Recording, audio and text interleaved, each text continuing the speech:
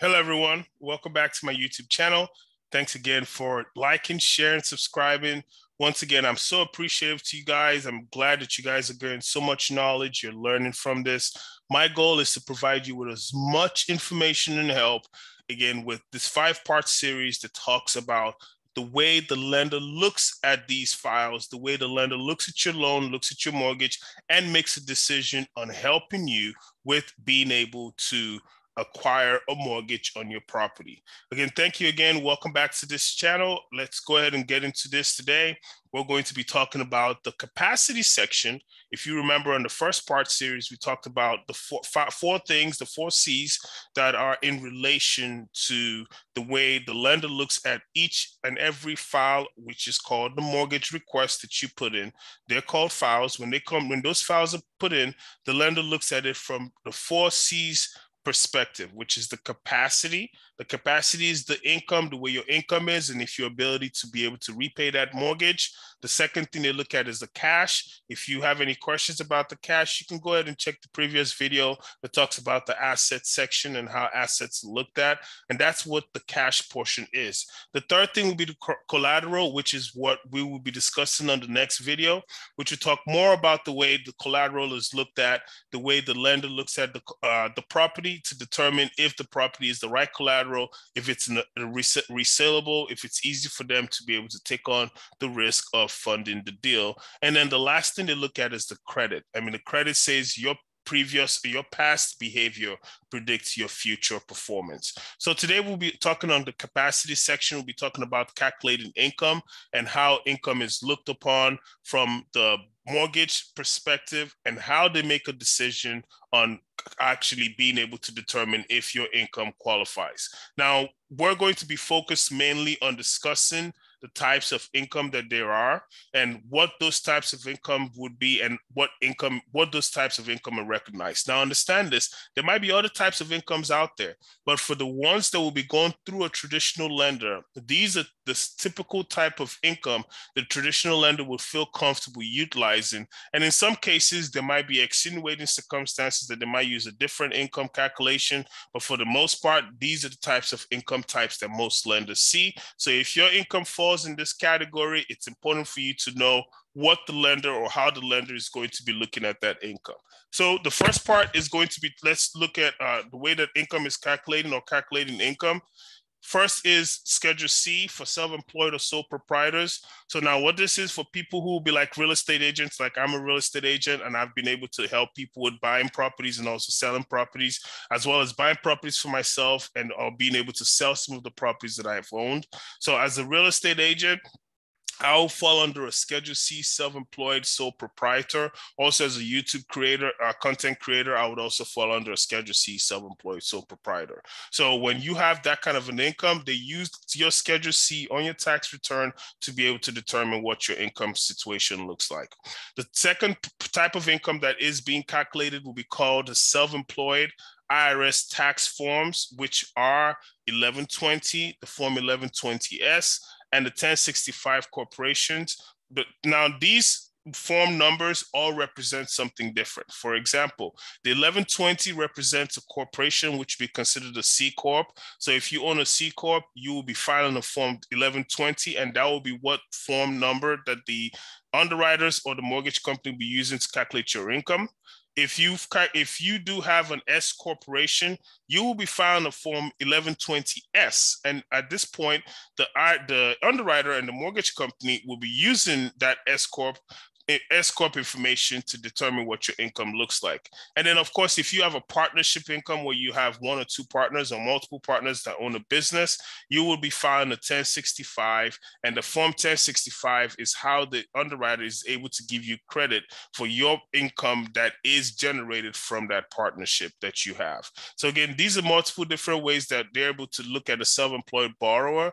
It's important for you to know there's a much in-depth knowledge, deeper dive that is self-employment income. So if you're self-employed and you want to think, hey, how can I buy a house without all the hassle? Take a look at my course. My course helps with explaining some of the self-employed income process and how the self-employed income borrowers are reviewed by mortgage companies. The next part will be the pay stub, and this happens to be about 90% of the population. So this helps for most of everyone who has a job. Pay stub or wage earners. These are people who receive wages. Either they're paid weekly, they're paid bi-weekly, semi-monthly, or monthly. There's a way these numbers are calculated. So if you're making a certain number every hour, every week, every 2 weeks, you want to know how this number works, because when you do know, you can now go back and say, hey, so if I was to apply for a loan and this is what my payments are, I should be able to afford it based on my capacity. Again, because a lot of people think, hey, I'm paying $12,000 or $1,200 a month for rent, I should be able to afford a house that I'm paying $1,100 a month for the mortgage. That's not how the lender is going to look at it. And that's why I've seen people say, how is it that I'm making so much money a month? And then the bank is saying that my debt to income is too high. So this would help with explaining this. That's why it's important to look at my course, because my course is going to give you some additional insight as to how the income is calculated and why the lender is looking at you and saying your debt to income is high versus you considering your debt to income being at a relatively low level. The next part we'll be talking about will be Schedule B, which will be ordinary and dividend income. This is for those individuals who are, either receiving dividend income through investments that they've made, that they get, dividend every month, every quarter, every year, however way to get their dividends. If they are 100% just receiving dividend income, this is a great way for them to be able to have this calculated. And it's a great process for them to be able to take advantage of. So again, ordinary and dividend income is also calculated and used to help you with getting qualified for a mortgage. There's another part called Schedule D, our capital gains. This will be people like myself, is what will be considered capital gains, since we do real estate investments. So any flip deals, any properties that we sell, you will be taxed based on that capital gain, and you could use that capital gain that you made to use that and have that be considered income for the year. So again, that's something that would work for people who are looking at as real estate investors. If you're a real estate investor and you're wondering how is it that I can get qualified through a traditional lender, it's important for you to know how these capital gains are calculated. Take a look at my course. Again, my course is currently the Future course on Udemy. It's the #1 rated course. It's the highest rated course in Udemy. So it gives you so much knowledge, and so many people love it. Right now, we've had over 2,000 students that have taken the course, and they all love the course. They all say the same thing. So go ahead and see exactly what these 2,000 students are saying. The next part is the Schedule E, rental income.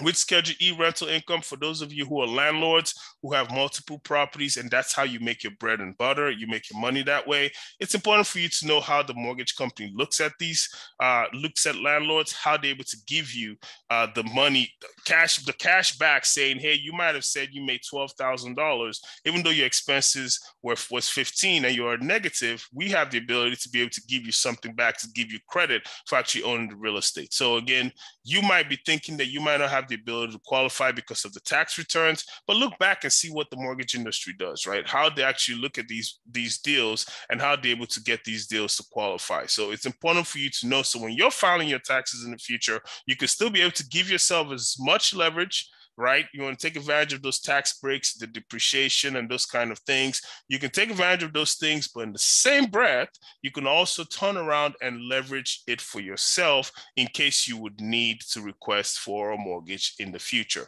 So these are important things to know. Take advantage of it, take a look at it, learn as much as you can, and then look at it from the perspective of a lender. Again, my goal is to help you be successful, help you acquire your first property, for those of you who are looking to acquire your first property, and then take advantage of this market. Because it's a seller's market doesn't mean you can't take advantage of the way the rates are and the way things are going to help yourself start to purchase your property. Remember, when there's inflation, when there's blood on the streets, it's the best time to take advantage of what's out there. So jump on these things. The housing bubble is not going to bust. Your house is not going to be worth $0 tomorrow. The dollar is not going to go down. Leverage what's going on now so you can be ahead of the curve. Thanks very much again for listening. Don't forget to like, share, subscribe, comment on my channel. Leave me your feedback. Let me know if you're learning. Let me know if this thing is even helping you, right? Because again, I'm making these videos as a way to help you guys. If it's going to help you guys, I'm all for it. If it's not helping you folks, then, and if I'm being more of a burden than a help, then I want to know that. Because if I'm doing that, then it's not fair for me to keep pushing this down you guys' throat. But again, I have 2,000 students that have been appreciative of it, that love it, that enjoy it. So I'm hoping that you guys can be a part of these 2,000 students, and you can give me your feedback. Let me know what you guys are thinking. Once again, I appreciate you all. Don't forget to hit that like button. Don't forget to hit the subscribe button. Also hit the notification bell for more content like this. Peace.